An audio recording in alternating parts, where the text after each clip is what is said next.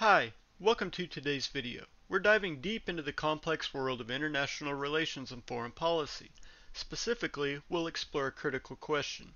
Should the United States continue to provide aid to both Ukraine and Israel? These two nations hold key positions on the global stage, and their relationship with the United States has far-reaching implications. We'll be discussing the history, significance, and controversy surrounding U.S. aid to Ukraine and Israel, as well as the implications for national security and international alliances. Later on, I'll also give my personal thoughts on the matter. Let's get into it. U.S. aid to Ukraine and Israel is relevant because it touches upon matters of global significance, including geopolitics, national security, democratic values, international alliances, and foreign policy. These discussions shape the United States' role in the world and have far-reaching implications on regional stability and security. Let's outline past U.S. aid to Ukraine, U.S. aid to Israel, arguments for, arguments against, impacts on diplomacy, and future implications. Following the fall of the Soviet Union in 1991, the U.S. has consistently provided aid to Ukraine. U.S.-Ukraine relations gained significant attention during the Euromaidan protests, which led to the ousting of the pro-Russian Ukrainian president. Then in 2014, Russia annexed Crimea, leading to a crisis in eastern Ukraine. The U.S. imposed sanctions on Russia in response and increased aid to Ukraine.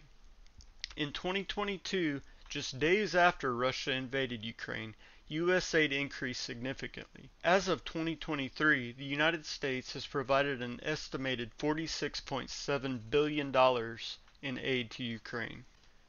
The money and training that the U.S. has provided has bolstered the Ukrainian military's ability to halt the Russian advance, hampering Russian aggression and its ability to assert dominance over its neighbors. The aid has also sustained Ukraine's war economy. In 1948, Israel declared its independence, and the United States was one of the first countries to recognize the newly established Jewish state. During the 1950s and 60s, the U.S.-Israel relationship continued to strengthen. With the significant economic and military aid provided by the United States, the 1970s saw a significant shift in U.S.-Israel relationship, with the launch of the Middle East peace process.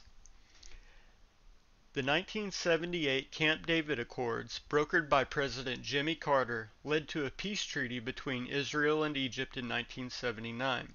The 2000s brought challenges, including the Second Intifada, or the Palestinian Uprising, and continued violence in the region. The U.S.-Israeli relationship remained strong, but it also faced occasional diplomatic tensions, particularly regarding issues like Israeli settlements in the West Bank. Since its founding in 1948, the U.S. has given approximately $148 billion to Israel. The U.S.-Israel relationship is characterized by shared democratic values, military cooperation, and common interest in promoting stability and security in the Middle East. It has weathered numerous challenges and conflicts over the decades and remains a crucial element of U.S. foreign policy in the region.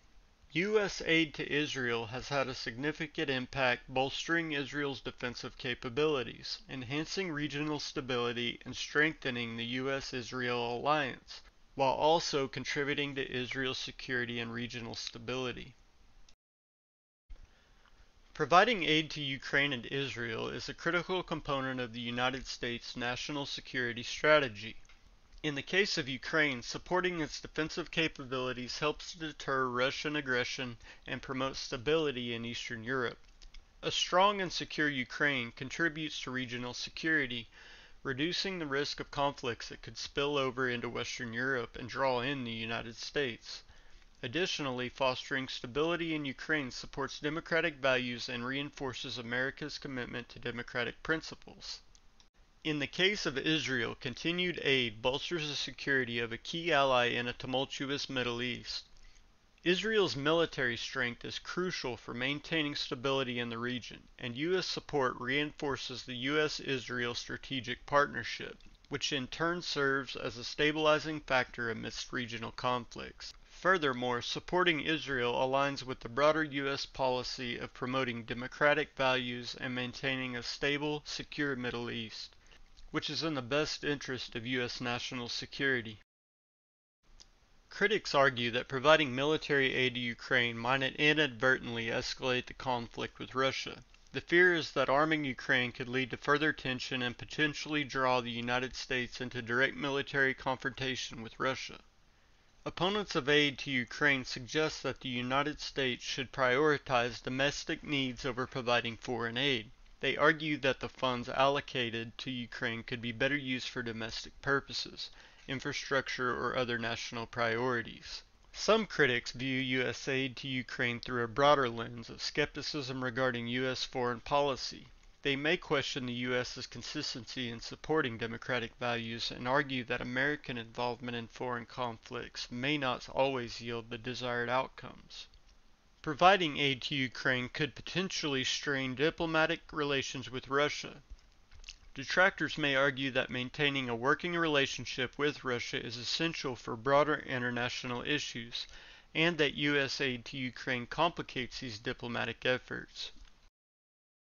Critics argue that providing military aid to Israel perpetuates the Israeli-Palestinian conflict by maintaining a significant power imbalance. They contend that it discourages peace negotiations and a two-state solution. Some believe that the U.S. should reallocate the substantial aid to Israel for domestic needs or for other international priorities. They argue that the aid disproportionately benefits a relatively affluent country. Critics may also point to concerns about Israel's human rights records, particularly in their relations to the Palestinian territories. They argue that U.S. aid should be contingent on improved human rights practices.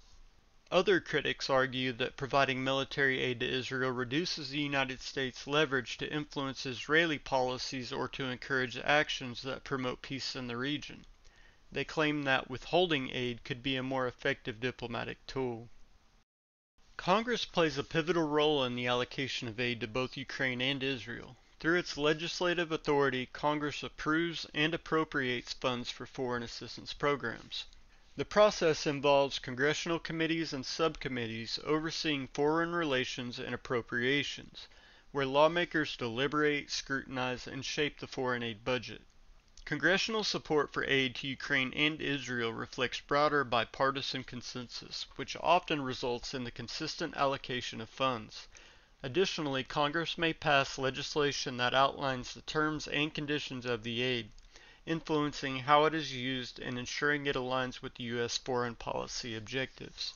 In this way, Congress serves as a critical check and balance in the distribution of foreign aid and shapes the United States' commitments to these two nations. For Ukraine, public opinion often hinges on perceptions of Russia's actions and the desire to support a democratic nation resisting aggression. Regarding Israel, opinions can be shaped by views on the Israeli-Palestinian conflict, concerns about human rights, and the broader strategic importance of the U.S.-Israel alliance. Public opinion can vary widely based on the individual's political affiliations, international outlook, and their understanding of the complex geopolitical and historical context surrounding U.S. aid to these nations. In conclusion, the discussions surrounding U.S. aid to Ukraine and Israel are complex, but they underscore the United States' commitment to supporting key allies, maintaining regional stability, and upholding democratic values on the global stage. These policy decisions have far-reaching implications for the security, stability, and alliances that the United States values. I believe we should help both countries. I don't want to see our young men and women have to go off and fight another war. But if things do get bad enough, I think they might have to. There's a saying I think holds true. The only thing necessary for the triumph of evil is for good men to do nothing. I don't think it takes hundreds of billions of dollars. I think we should spend less abroad and put most of that money back into problems like our southern border and like the opioid crisis, just to name a few. The U.S. has been the world police for decades, but our culture is changing. I know you won't see it on social media, but because of the U.S. strategic dominance the last 80 years, the world has become more prosperous and safer overall. Thank you for joining us in this in-depth discussion about U.S. aid to Ukraine and Israel. These decisions shape international relations and security in their regions. We encourage you to stay informed, engage in the discussion, and share your thoughts on this vital topic. Your perspective matters, and your voice can contribute to the ongoing dialogue on U.S. foreign policy. So please, like this video, subscribe to our channel for more insightful content, and don't forget to leave your comments below. Together, let's continue exploring the complexities of international affairs and their impact on the world. Thank you for watching. See you in the next one.